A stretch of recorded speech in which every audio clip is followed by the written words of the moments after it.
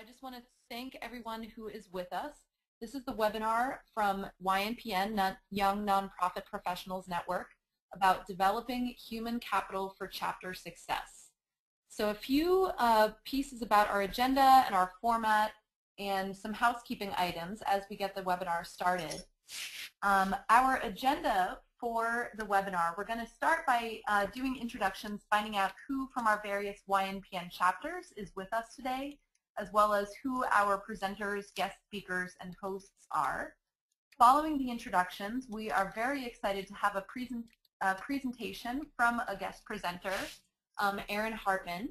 And we will also have time for all of you to pose questions to Erin as the webinar is happening. And we will finish out today's webinar with some updates from YNPN National for all of you to take back to your chapters. But a few pieces of housekeeping. Some of you might be new to this webinar software as we're also learning on how to make it work. The first is the chat feature. You can use the chat feature throughout the webinar to share your questions or comments and generally just interact with is marked YNPN National. That is Ashley, one of our co-hosts, who will be following along the questions and comments and keeping us posted with what comes up. So the chat question is your first tip. Use that for questions or comments throughout the webinar. The second is what you'll be hearing during the webinar. Ashley is primarily going to be muting all of the people that aren't speaking. So for the most part, all of us will be muted on this webinar with the exception of our guest presenter, myself, and participants will be unmuted when asking questions to the guest presenter. So Ashley will talk you through that. Some other things to keep in mind, this webinar is going to be around 1 hour long and it will be recorded. So if there's anything that comes up that you want to refer back to, or if you want to fill in folks from your chapter or other folks who couldn't make this webinar, it will be recorded and available for later use. So first I'm going to turn it over to Ashley, my co-host, and you'll hear more about us in a moment. But Ashley is going to help identify who is joining us on the webinar tonight. Ashley? All right, guys, so if you want to go ahead and type what your chapter name is into the chat, I'll go ahead and announce them after we do introductions of our speakers tonight. So I'll just say this is Betty Jean again, and we are really grateful. Ashley and I, in the planning of our webinars and in our work with YNPN, have benefited a lot from Erin Barnhart's wisdom. And immediately when we planned these webinars, we asked her to be a guest presenter and share more of what she knows with all of you. So Erin, can you tell us a little bit about who you are and the work that you do? I can. Can you hear me okay? Yes, we can. Go ahead.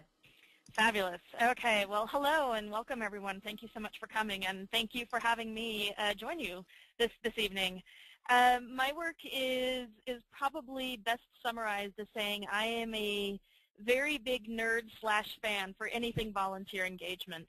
I've based my career around identifying strategies for more effective, meaningful service, whether that's in a domestic national service capacity or all volunteer organizations, boards, and committees. I've done a significant amount of work around international development, volunteering, and international service. As far as how that works out professionally, I spent many years as the, well, many being 4, as the Director of Volunteerism Initiatives with Idealist.org. I've done a fair amount of consulting working with organizations around the U.S. as well as internationally. I finished my PhD studying international service this last year and actually do some university teaching.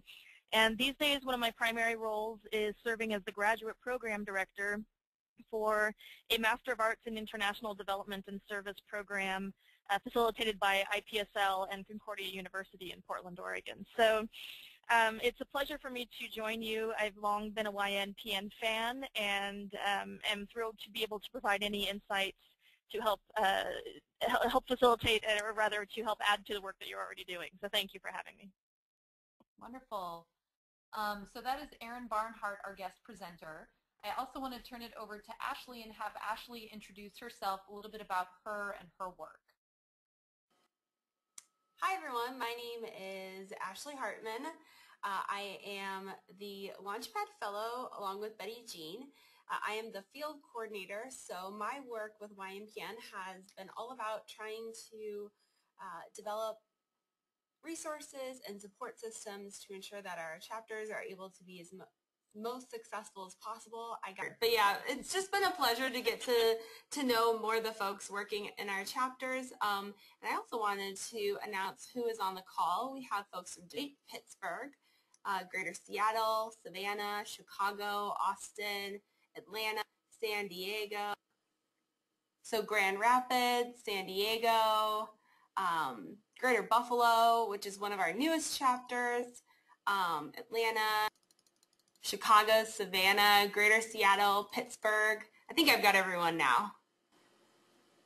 Great. Wonderful.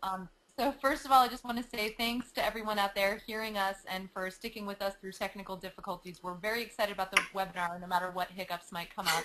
And the other thing I want to say about Ashley is I'm very grateful because Ashley is running logistics and technical aspects for tonight's webinar. So she's going to make things like interactive polls and chats and Q&A happen. And just as a reminder, as I said early on the call, in the actual chat room, Ashley is listed as YNPN National. So if you want to submit a comment or a question, submit it into the chat box. And as we're running this webinar, Ashley is going to be following along with those comments and questions. And when we get to our Q&A later, Ashley will prompt people to pose their questions to Erin. So I think we're going to start diving right into the content of this call. First, let me just briefly introduce who I am and how I'm involved. My name is Betty Jean, and like Ashley, I am one of the Launchpad National Fellows for YNPN.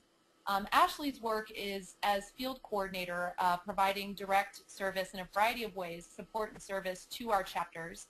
My role is as the National Talent Coordinator, so I am supporting YNPN leaders ranging from our director, our national board, our fellows, and our chapters around all kinds of issues ranging from recruiting and retaining leaders to managing volunteers, growing chapters and organizations, adding staff and transitioning staffing models, and building organizational culture. So amid both the work that Ashley has been doing supporting chapters and the work that I've been doing on managing and developing talent at YNPN, we've really seen a mutual opportunity to support chapters around human capital or talent and addressing some common challenges that are coming up. So Ashley, if you want to go to the next slide, there are some lessons that we've actually gotten from chapters already. You probably all know because you may have been in touch with Ashley or in touch with our national director, Trish, but there are a variety of ways that we reach out from chapters and find out what is going on for them, what they're challenged by, what kind of resources they want from YNPN. A few of the lessons that I want to share we learned on the 2013 virtual road trip where we interacted with that were common for a variety of chapters around these issues of talent management is this idea of fluxes or values. Almost all chapters, especially if they were newer or emerging chapters, spoke about going through a similar kind of life cycle. It looked along the lines of this, that in the beginning there was a lot of for the period following their leadership, the chapter would all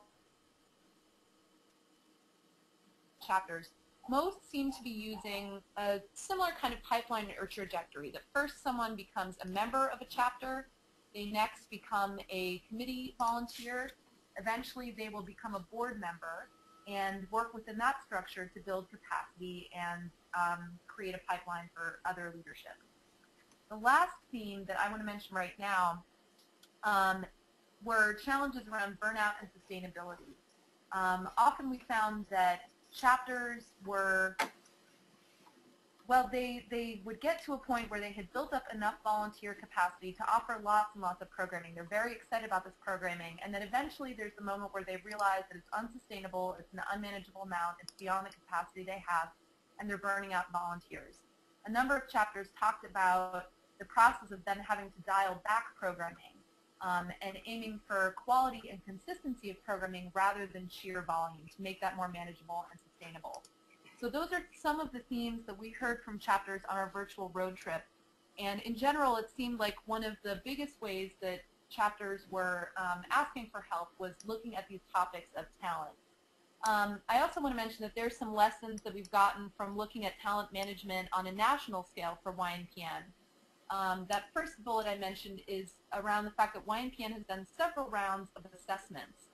We'll talk with Erin tonight about how to do assessments around human capital and talent needs. One assessment that YNPN did was before deciding to hire a national director. There was a multifaceted assessment to even explore whether that was the best option or whether there were other options of staffing and growing the YNPN national structure that would meet its goals. So assessments is one theme about talent management on the national level for YNPN. Another theme is that YNPN National has had a very significant shift around talent. Nationally, we've gone from being an all-volunteer-led organization to hiring paid staff, a paid director, as well as establishing the Launchpad Fellows program, Fellows being a hybrid volunteer staff model. And then that last point I wanted to make again is just that we've gotten consistent requests from chapter for support around these issues of talent. So that is what tonight's webinar is about. I say let's get right into it. We have Erin here to answer some questions that are coming up from chapters. And the first question that I want to put out and let Erin respond to is, Erin, how do you suggest that chapters conduct an assessment for themselves, sort of to figure out how can they match their organizational goals with the talent or personnel needed to make those goals happen? What does that assessment process look like? Yeah, that's a great question. Thank you so much. There are a couple of different strategies that chapters can employ to try to get a realistic sense of what the talent is like in their membership, in their population. The first and foremost step that I'd recommend is facilitating an appraisal of personal skills, goals, and interests. And sometimes this requires a little guidance with the process. So certainly asking people within your network, within your membership, what are your skills and talents? These might be things you do in your professional life. They may be things you do more as a hobby, as part of your personal life or recreation. They may be things that you have some experience with but have been wanting to expand upon. In general, getting the folks within your network to really start thinking about and assessing what their skills and talents are is a great process for two main reasons. The first reason is you can start to catalog and map what the skills and talents are within your membership, especially for an all-volunteer group. That human capital can easily be your most valuable asset. So getting a sense for who has experience with website design, who is a trained facilitator, who is someone who is talented with taking a very big issue and breaking it down into the next steps that need to happen in order to take something on. These are all concrete skill sets. So helping to facilitate that among your membership. And that can be done by sending out a core number of questions. It can be done by doing a SurveyMonkey or some other web-based survey tool. But collecting that information will give you a better sense of where your talents are and where some gaps might be, so you can potentially find additional folks to help you fill those gaps. At the same time, getting a better sense of individually having your membership decide for themselves or determine for themselves what their skills and interests and goals are is going to help them start thinking about what it is that they enjoy doing, what it is that they would like to do. And that is actually one of the cornerstones of successful volunteer engagement. Is we have plenty of research to back this up, that the more the individual volunteer, their interests and what they'd like to do, the more successful you will be in finding a great fit for them, and the more likely they are to keep coming back and retain and sustain that relationship. So starting that assessment process with explicitly asking, what are your skills, your talents, what would you like to try, what would you like to learn, to help them begin that process, but also to gather the information yourself. The second piece of that is encouraging an honest assessment of capacity. When you were talking about the peaks and the valleys, oftentimes when you have a founder relationship with volunteer work, the inclination is to give a lot of time and a lot of energy because you're so impassioned and it's your baby in many ways. You're so ready to give. And unfortunately, that is often what leads to a bit of burnout, because you give so much so intensively, it's difficult to sustain. And secondly, it's difficult to sustain to the next second generation of leadership because that initial launch aspect is missing. So asking people to do an honest assessment of capacity, considering what does their availability really look like? How much time in a perfect world would they like to commit to? Do they feel like they could serve effectively on a committee that's meeting once a week? Do they feel like they would be more effective as an ad hoc volunteer? Understand that being realistic about your capacity is better, and one of the things we'll talk about later in this call is creating that culture of sustainability and recognizing a collective action as opposed to individual action. But helping them let them know that saying no to something right now doesn't mean saying never. It's being realistic. So that's part of that talent assessment is also that availability assessment. Just to pause real quick, I know I'm talking for a bit. Can you hear me okay as I go? Yes. I can hear you. Okay, excellent. So the next one is encouraging actors in the overall vision, goal, and task role management. What that means is, as a chapter, as you're developing a project or a new initiative, as you begin that visioning process, invite the people who are participating to participate in that. Ask them what does success look like for them. Ask them questions to help envision what a successful outcome would look like. And then start to move backwards from that into creating tasks and roles that ultimately the volunteers, the members, the network themselves have helped to design.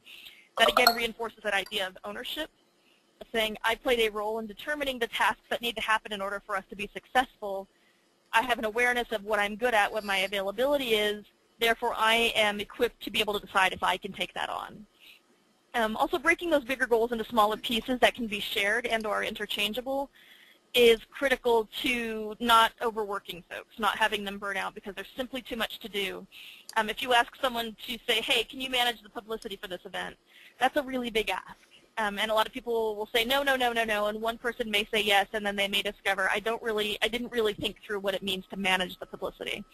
If instead you can break it down into who here can commit to contacting, the 3 major newspapers in our area, who here can commit to posting on Craigslist or other event listservs. When you can break it down into more concrete steps, it's much more manageable, it's much more accessible, and we'll talk a little more about that as well. And then finally, the last step on this, I would say, is as you're doing this assessment, making it always very clear that you're welcoming all types and levels of involvement.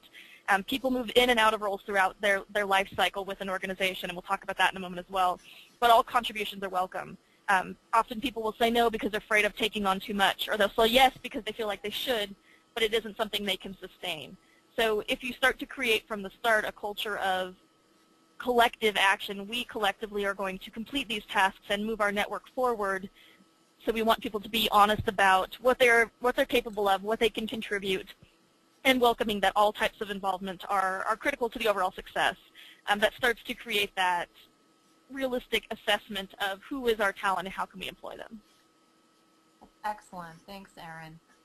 Before we go to the next question, I just want to quickly pause and say that Ashley is going to be trying to use an interactive feature on this webinar, which is called a poll. So you may see a poll pop up in just a moment or at another point during the webinar, and that's just a way for you all to interact with each other and for us to get more information about who's on the call and who has what kind of questions or topics on their mind are coming up for them. So there's a poll coming up.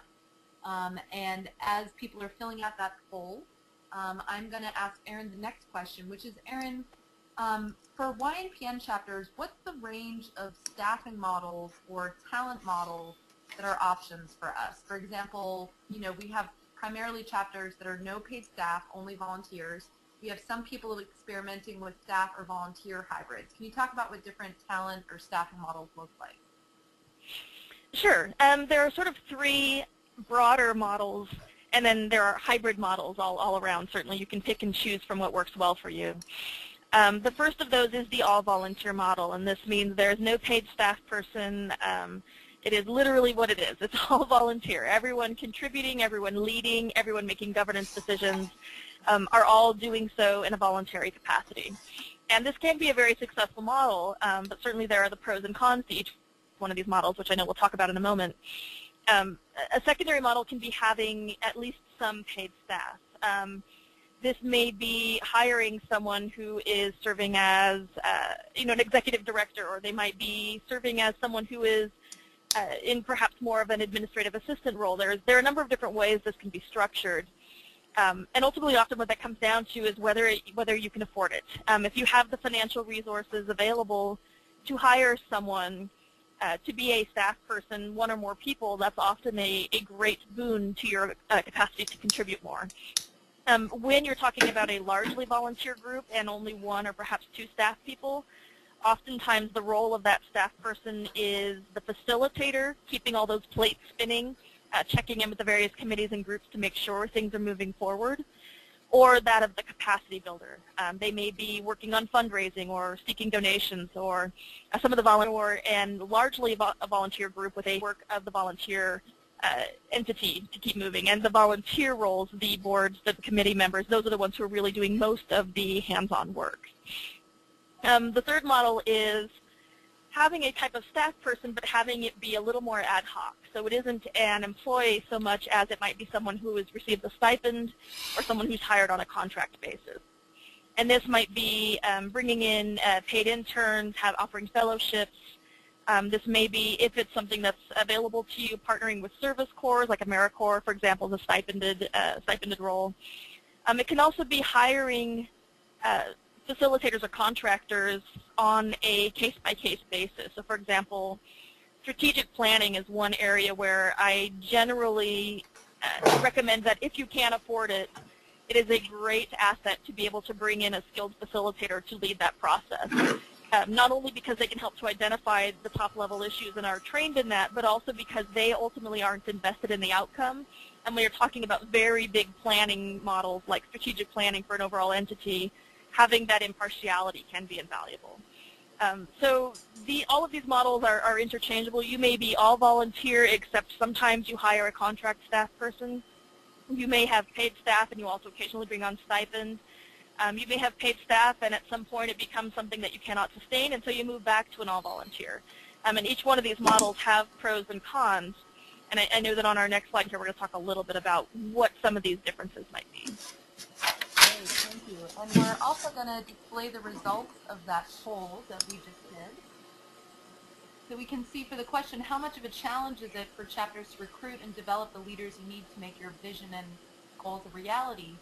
38% people said it was a significant challenge, 63% said it was somewhat of a challenge. Nobody said it wasn't a challenge. So we're curious to hear more from people. If you have a question, feel free to type them in as we're talking, as we're hearing from Erin. Ashley's going to go through those questions, and we'll have a chance to do Q&A a little bit later. So any questions coming up or comments, feel free to just put those right in the chat window. Our next question for Erin. So Erin, some of our chapters, not all, but some, are considering shifting from an exclusively volunteer-run organization to one with paid staffing for the first time. And certainly YNPN National has gone through that transition recently and is still learning from it. Can you talk about what that shift from exclusively volunteer to paid staff looks like? What are some of the common challenges and ways to overcome them? Sure, absolutely. So there are absolutely pros and cons to these models. And when you're talking about bringing on a staff person in particular, the pros are many of the things you would imagine. For example, having someone who can keep tabs on everything that's happening at once. When you have a group of smart, talented, ambitious people, basically any YNPN chapter, you have a lot of moving parts. And there's a lot of ambitious projects going on and many things that people are moving forward. And having a paid staff person means that there is someone whose time is dedicated in a formal way to making sure that all those pieces are still moving. There's someone who's overseeing from a 30,000-foot view what's happening. Now, certainly that isn't to say that that can't happen with an all-volunteer organization, and in fact, many of your chapters are still all-volunteer and will continue to be, so that can still happen. But having that paid staff person, a significant pro can be that there's somewhere where the buck stops in terms of who's paying attention, who's making sure everything is moving forward, who's asking the questions or can follow up on some of those loose threads that have a habit of making their way through when there are so many actors moving at the same time. Now, there are also some challenges to this, of course. First and foremost, there is an expense. When you have a paid staff person, of course, you have to have the financial resources to sustain that. When you are, depending on your local economy, this can be a fairly, you want to provide a living wage, of course, and you want it to be a wage that is on par with the skill set that you're seeking so that you are able to attract that candidate. But it can be a fairly significant expense by the time you factor in such things as payroll and taxes and some of the other elements that go with that. Beyond the expenses, and again, also those are expenses that need to be sustainable because you need to make sure that you are hiring them for the foreseeable future rather than just a contract basis. There's also the aspect of who manages them. With a staff person where there's only one staff person and the rest is volunteer, there needs to be some sort of infrastructure around who is the supervisor, who oversees that employee's work, who is responsible for assessing the success of that work. Oftentimes in using the NGO model, it is the formal board is who the executive director reports to, but needing to spend some time reading up on the labor, getting a better sense for what is this role, who are they ultimately responsible to responding to, given our legal structure. So there's a bit of time involved to do that research around making sure you are adhering to local national labor laws. And then finally, there's the time aspect of finding the right candidates, training, bringing them on, and then ultimately, longer term supervising and managing their work. So the pro side, it can significantly leverage the amount of work you're able to contribute, you're able to complete, because you have that person who's able to develop some of that capacity and facilitate some of the bigger picture issues. But it also does take an investment of real money and time to find that right person and help them succeed in their role. As far as managing that transition, my number one advice for anything like this is to seek those peer models that you can emulate. Talk to similarly structured membership organizations. Talk to some of your peers in the field, talk to some of those national membership, professional association organizations that are similarly structured, and seek answers from them. I have yet to meet an organization who's not willing to share how they went through this type of transition or these types of questions. You're not asking to see their budget, you're asking what their process was. So seeking those peer models to learn from your peers what went well, what did not go well. Also seeking some legal advice, whether that's pro bono or if you have the resources to hire legal advice, again, to confirm adherence with labor law and confirm what are your responsibilities as an employer.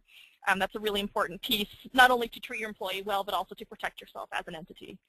And then considering what are your options. Can you potentially hire them on a contract basis? Are you seeking to hire as a formal employee? Some of those pieces that are bigger picture issues that you're going to want to be clear on before you actually begin the hiring process. As far as challenges and solutions, a couple of typical challenges are hiring someone with the expectation that they are going to solve many of the big picture issues that you may be having. In other words, perhaps expecting them to do too much. And this is particularly common when you've hired someone part-time and then discover how quickly 20 hours of work a week goes by. So part of the solution for that is having a very clear idea of the role of this staff person and what the expectations are of this staff person. And developing some ownership and having it be a participatory process among the leadership of the organization. Similarly, another common challenge is a lack of oversight, that you hired the person and in your head you're thinking, hooray, we've got someone to keep an eye on everything, which relieves you of that responsibility, but again, someone's responsible for overseeing them. So determining in advance some type of clear infrastructure of management, who ultimately will be working with the staff person, who do they respond to, what are our measurements of success, what is our human resource strategy around partnering with this staff person, making sure that that oversight continues, that you now have a new partner in doing the work, but it isn't a matter of no longer being involved in it. And then finally, one of the common ones really comes down to the sustainability.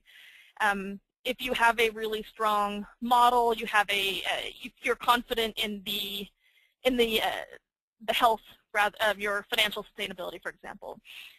You feeling like, yes, this is something that we can afford over the longer term, and we have confidence and we have good reason to believe this is something that is a good investment for us. Then absolutely this is something that can potentially be moved forward with. The temptation sometimes can be, well, we have a surplus, so we should hire someone now because we can. But again, if it's not on a contract basis, that sustainability piece really is critical. So being very honest about the financial aspect of taking on a paid staff person is another one of the common challenges. And the solution to that, again, is to talk to some peer models, talk to someone in human resources, talk to someone in labor law, try to get a real sense of what does it cost for us to hire a paid staff person, and is it something that we are confident we can sustain? Excellent. So I just want to remind people, if any questions are coming up as you're hearing Erin's presentation, please type them into the chat box. We have a few more questions right now, and then we'll open it up to everyone else. Erin, talk to me about this phrase, developing a talent pipeline. What do we mean by that, particularly for predominantly volunteer organizations? How can chapters build a talent pipeline effectively? Yeah, I love this question. This is where I'm going to do my best not to talk too fast. I already talk fast, and I think I'm speaking slow, but I get very excited about this idea because the idea of creating a talent pipeline is in many ways rethinking how we engage people in voluntary action. First and foremost, it's thinking about it in terms of a life cycle of engagement. Increasingly, what we're seeing is that NGOs and organizations that rely on donors and volunteers are starting to rethink how they engage them. And it's less about silos of this person is a donor and this person is a volunteer and this person will read and respond to us on social media. And increasingly thinking about it in terms of one individual over the course of their life may go through a period where they're a very active volunteer, and then they may step back for some reason. It may be that they have a family or their job has changed, or some circumstance of their life has made it that they aren't as able to be as hands-on. They may go through a period in their life where they're sort of a lurker. They're paying attention, but they're not really active. They may go through a period in their life where they're able to be a donor. They have the financial resources to be a significant donor. The bottom line is most individuals don't only stay in one of those categories. Most people are moving throughout types of engagement when they are connected with and have a strong relationship with an entity, with an organization. So thinking about a cycle of engagement means not recruiting just for the volunteer role we have right now, but rather recruiting the individual to be our lifelong partner, and acknowledging that people will move in and out of states of availability throughout the course of their professional and personal lives. So our responsibility is to work to keep them connected and to open those doors and find opportunities for them to participate where and how they can. And one aspect of that is the concept of stepping forward and stepping back, encouraging a culture of self-awareness of capacity. Encouraging people to understand that we recognize and value their time, and we also recognize and value the fact that even our most valued volunteers at times have to say, I just can't. I'm too busy, I have too much going on, and oftentimes there is a guilt around that. There is a feeling of, I'm supposed to be doing this, I really care about the organization, I better just try to do it, and either we set them up to fail or they have to drop the ball at some point, oftentimes later than they might have had there been that honest space of saying, it is okay to say no, it is okay to say I can't. So showing respect to step back, but rethinking also in terms of the volunteer role and thinking about it as a collective capacity. As one person steps back, someone else may be able to step forward. So it is about that idea of individual engagement and collective action. Each person gives and contributes how and when they can, and collectively we do the work. So thinking about it in terms of an overall fluid movement. And a lot of this is reframing how people think about volunteering. So it's being oftentimes very explicit with your volunteers, with your members, of saying, we know real life gets in the way, and we know you care about what we do, and we want to keep you engaged. So let's create a culture here where it is fine to say no, and it is encouraged to say, I can take this piece, but not all of this, and encouraging one another to step forward and step back as you can, so that people don't feel so overwhelmed and so perhaps guilty that they can't do more. As people move through this model, this life cycle of engagement, when they are in that space where they are saying, I can't, I need to step back, what we ultimately don't want to do is lose them. And we don't want them to step back entirely to the point where they are no longer a participant in our effort. So one of the things we can do is establish what we call advisory roles. This is like the emeritus role for our members. And it's keeping them on your radar and saying, we totally understand there's a lot of stuff going on. You may have a new family, you have a new job, all of the pieces of life that get in the way of volunteering. And saying, let's keep you connected because you have so much expertise and knowledge. We want to be able to make sure we can stay connected to you. And say, instead of asking you to take on tasks or key roles, can we occasionally come to you with questions? Or as we develop a new project, would you be willing to look it over and give your advice? If you can move people into advisory roles that are much less hands-on and have a much lower threshold of commitment, you can often keep those people connected to you. And again, as their life circumstances change, they may be able to step up again. And if not, you've kept them connected as a supporter and as an advisor. And that's an important piece, again, of understanding that idea of that life cycle of engagement. And then this next slide here, we'll talk a little bit about talent retention. And when we do that, that's also talking about some of these collective models of sharing the work that people understand they understand this idea of the life cycle of engagement. They understand that it's okay for them to step back, but they also understand that the work itself won't be quite as scary as it might otherwise be considered. Great. So yeah, that leads us right into the next question. Can you talk a little bit about effective ways to retain volunteers for the long term and avoid turnover? Yeah, this is a big one, and I know especially with an all-volunteer group and especially when you've got really skilled, talented people who also happen to be really busy. What you don't want to do is get them engaged, and then they have to drop out because either they've burned out or because there's other stuff coming up in the way. And this idea of retention is really big. And it is for all organizations, but especially one that relies so heavily on the human capital like YNPN. First and foremost, one of the things you can do is try to create a culture of self-care and sustainability. And again, that's encouraging people to really be honest with themselves about their own capacity. And creating a culture that says not only is it something you shouldn't feel guilty about, it's something you should be very aware of. That we are professionals in busy fields and we do work that we are proud, and oftentimes it can be very busy, stressful work. So this importance of individual self-care is critical not only for your own well-being, but for the well-being of our network, well-being of our organization. We want you to care for yourself, step back when you need to so that you can, at the same time, thinking about our roles and responsibilities in ways that make them more accessible. First and foremost, being clear with our tasks and responsibilities. So when we have that big ask, like someone needs to lead the publicity effort, breaking that down into more clear tasks. What does that actually mean to lead the publicity effort? Can we break it down into smaller pieces? Volunteers are much more likely to step up if there's a clear ask. If it is, I need someone to identify 10 sources locally or 10 organizations locally, or get in touch with the 5 major universities so that we can connect with students. That is a much clearer ask, and that is something I'm much more likely to say, yes, I can do, because I have a real understanding of how much time and effort it might take. Similarly, when you can break those bigger tasks, bigger overall projects and outcomes into bite-sized pieces, it makes it easier for people to commit to it. It makes it easier for them to complete it. And when you've established that culture of being aware of your capacity, being honest about your capacity, it then makes it easier for someone to ask for more work if they're able. What we want to try to do when we're thinking about this, establishing this type of culture, is move people away from the idea of, I feel guilty, I better volunteer for something, okay, I'll take that, and then realizing I can't, it's so big, I'm not going to do it well. And instead moving into a space that says, here are the very real tasks, and someone saying, I will contact all the universities, and then being able to say, I did that, I got that done, what else can I do? Volunteering for more, that's something we want to be able to do.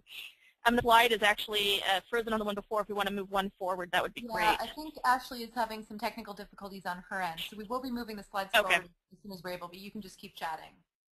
I'll just keep talking, okay. No worries. The next thing I wanted to talk briefly about is the idea of, and I mentioned this before around this idea of a collective action, individual actions making up a collective effort. When possible, if you can consider paired or partnered or team-based models, that again is a great way to take all of the pressure, not all, but to take as much of the pressure off any one individual to complete a task. And it also makes it easier for them to step forward and step back as needed. So for example, if you can take something like, we need someone to lead the publicity effort, and say, we need 2 or 3 people to lead this effort, so that they as a group can take responsibility for it, break it down into the individual tasks, determine for themselves who's doing what, and then if person A said, yes, I'll contact the universities, but they're finding something's come up at work, their child is sick, something's come up and they're not able to do it, they can turn to persons B or C and say, I'm so sorry, I can't do it. B or C can say, great, we'll step up and do it, and then as A's situation changes, they can step back in. When you have these team-based models, so it's less about we need someone to take this on and someone sort of reluctantly says, okay, I'll take it, and then they're on their own.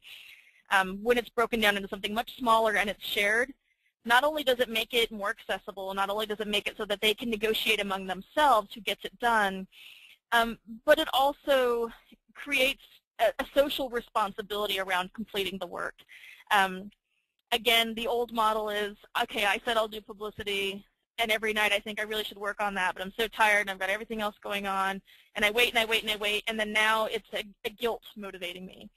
When instead, if it's a social responsibility of, hey, I said I would talk to the universities, and I know that person B and person C are waiting for me to do that before they can move forward with theirs. This isn't as big. It's something I agreed to because it's realistic.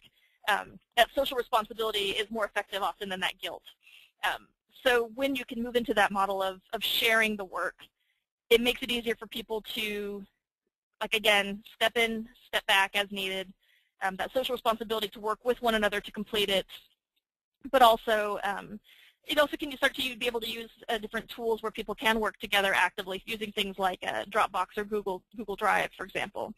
It makes it easier for people to be able to do the work because they're collaborating to do it. And then the final thing around retention is the idea of linking task to mission. Many people will be very excited about the work that you're doing, and then once you break it down into a task, it might not seem as sexy. If it's, hey, we really need people to be doing some fundraising, and someone thinks, I know fundraising is important, but I don't want to do this. I mean, what does the money aspect have to do with it? Do I really fully understand why I'm asked to do this?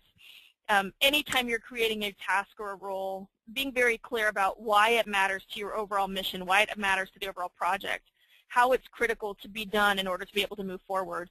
That again creates that social responsibility that, yes, this is important, I'm being counted on, I agreed to take on this realistic piece of work, and it's tied to the overall mission, and I understand how that is.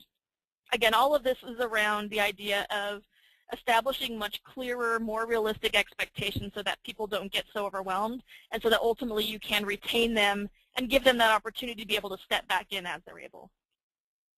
That is excellent, Erin. Thank you so much for everything you've put out already. Before we move into Q&A, I want to point out that Erin has shared some of her favorite resources, which we're going to put up there on a slide. If there are any resources that you all webinar participants are using around talent management and that your chapter is finding useful, please type them into the chat box. I'm not sure that slide is readable to everyone, so I'm just going to read off the 4 key resources that Erin shared. And Erin, if you want to say anything about them, feel free to chime in. So the first resource is called Energize Inc., and it's energizeinc.com. All right, those links are up now. The second is TechSoup.org. We have CoyoteCommunications.com and BoardSource.org. Erin, anything you want to quickly say about any of these resources? Yeah, absolutely. First and foremost, all of these have free resources. Many of them are entirely free. The first one, Energize Inc., was developed by Susan Ellis, who is a guru in the field of volunteer engagement. And she and her team have collected a vast collection of links to online articles and tools around volunteer engagement, including a whole section on all volunteer groups. So highly recommend wandering through her resource library. Some terrific information there. TechSoup is primarily focused on technology for nonprofit organizations. There are things in there on how to use tech tools, how to engage tech volunteers, how to use social media effectively. Again, really high quality resources, entirely free. Coyote Communications is the website of a colleague of mine who does work, much of it with international folks, but again, a lot of technology-based volunteer work, tools like volunteer software to consider. Again, well worth perusing through some of her essays to see if something might be useful. And then the final one is BoardSource, and their work is specifically around board management and governance. And not as much of their information is available free of charge, but some really valuable content there specifically around board governance if that's something you're looking for. Excellent. So at this point, this is Betty Jean. I'm going to turn it over to Ashley to kind of MC our Q&A with Erin. Ashley? All right. So the first question is, are these slides going to be shared? And I can answer that one. Yes, this webinar is being recorded, so the video will be available as well as the slides. and it'll all be available on the leader site. So I will talk more about that later. Next, from San Diego, Lauren said that her chapter does a really good job at recruiting talented folks, but then has the larger challenge in developing, managing, and retaining those folks, specifically because a lot of our leaders are young and very mobile folks. So Erin, I don't know if you have anything to add on that comment. Yeah, this is a tricky group to keep retained, to keep a hold of, because for that exactly reason. These are folks who are really mobile. They may move very quickly because a new job opportunity has come up. Life circumstances are changing so rapidly. So part of it is, I think, embracing that idea of the life cycle of engagement, of welcoming them in, saying we want your voice, your contribution, but we also acknowledge that what you can contribute may change on any given day. So trying to create some of those opportunities that are the smaller type roles, but also places where they can serve as an advisor. Also using some of the web-based tools, making it easier, and this is something I didn't talk much about, but making it easier for the folks in your committee and rather in your network and your membership to be able to provide thoughts and feedback on things on their own time. Using free tools like Google Drive, where you may put a question up and say, everyone is welcome to please contribute ideas to this. You can do things like strategic planning or designing projects using online tools and asking people to contribute on their own time. And then ultimately, with the mobility of these volunteers, if it is that they have moved out of your area, that is something that is tricky. But again, if you can keep that thread alive with them, if there's a possibility that they are going to come back, then obviously that's someone that you want to keep that connection with. So using some of those network tools like social media, using your email connections so that you're able to keep that thread alive, whether they've moved away or just their job has pulled them away, at least momentarily, and try to entice them back. Again, coming back to that idea of the talent assessment, if there's some training and you don't have anything really interesting around that right now and you feel like they might be waning a little or their work has pulled them away, if 3 months from now an opportunity comes up and we need someone who can take a crack at that, that's something that you can easily go back to and say, oh, right, Sarah was really interested in that. I'm going to shoot her an email and say, hey, Sarah, how are things these days? We're so glad you're still a part of our network. We know you've been really busy. This opportunity came up, and I knew it was something you're interested in. Would you be up for taking on part of this work or helping advise us on how to do it? So having that clear understanding of what they're interested in and keeping that thread alive even when they step back, even if it seems like they've stepped back permanently, that makes it much easier for you to try to re-engage them in the future. I hope that helps.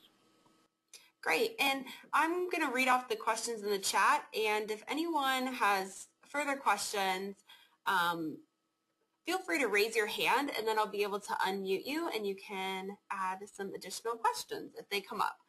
Next, Ryan from Greater Buffalo asked the question, in the context of talent retention, what are your thoughts on the value of volunteer recognition, especially in relationship to YNPN? And I'll add too, if with any of these questions, if folks on the call would like to add something, again, raise your hand and I'll be able to unmute you. Yeah, that's a great question. I'm a huge fan of volunteer recognition, and I should preface it by saying that there are so many different ways that volunteers can be recognized, and I will be the first to say I'm not as much of a fan of recognition when it's stuff, when it's a trinket of some kind. Certainly there are ones that are really cool, like I'm a big fan of buttons and pins because that's something you can wear with pride.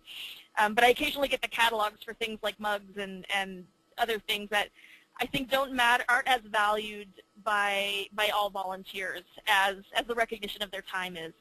The sheer saying thank you, recognition of work, recognition of value is critical. People don't volunteer, most people I should say, don't volunteer to be recognized, but it's incredible how quickly someone can the experience can start to sour for them if they don't feel valued. They can have entirely altruistic reasons, but if they're not being recognized for the work that they're doing, it will affect how they feel about the work. So making sure that people are recognized in at least a private way, whether it's a handwritten note or an email saying, we couldn't have done this without you. For many people, public recognition is valuable. It's important to ask because some people that's very embarrassing to be publicly recognized. But if they're comfortable with it, being able to share the successes with your membership, with your network, especially with this group, one of the most valuable things you might be able to offer is a letter of recommendation or recognition or some type of formal paper trail, essentially, that is able to say, this person contributed something invaluable to our professional network and it has helped to move us forward. That is something that's really valuable to young professionals, as we all know, being young professionals. So being able to perhaps offer some type of letter of recognition, letter of recommendation can be critical. Another model that I've heard of that works really well with young professionals is hosting professional development workshops as a thank you.